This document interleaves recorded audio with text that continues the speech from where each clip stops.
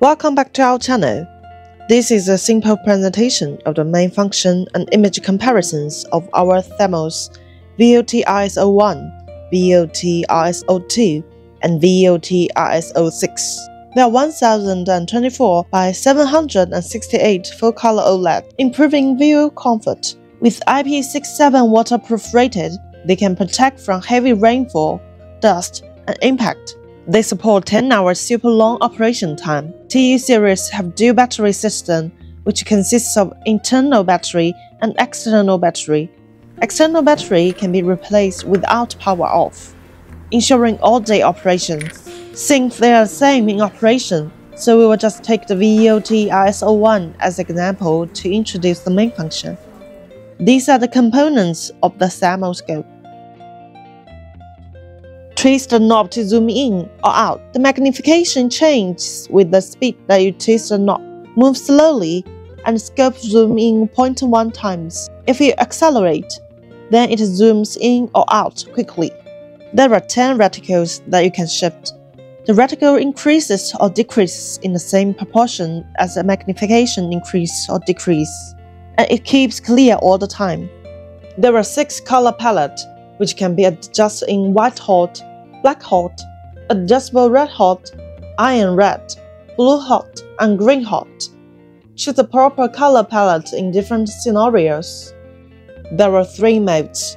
Natural mode can be used under natural light, such as indoor observation. Enhanced mode sharpens the object, which helps to distinguish your prey from the environment.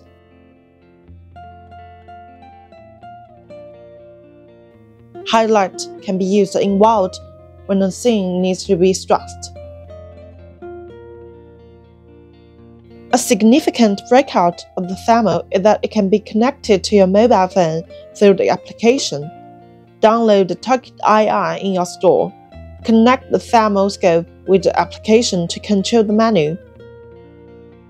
Talking about the main functions of the thermal, then let's go on to take a look at image comparisons on the different conditions of the VOT RSO1, VOT RSO2, and VOT RSO6.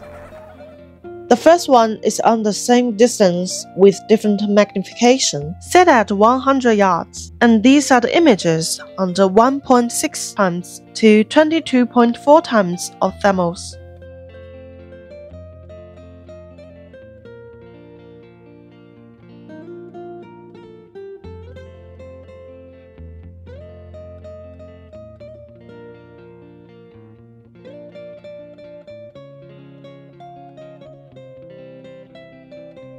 Then set them at 3.2 times to see the images from 50 yards, 100 yards,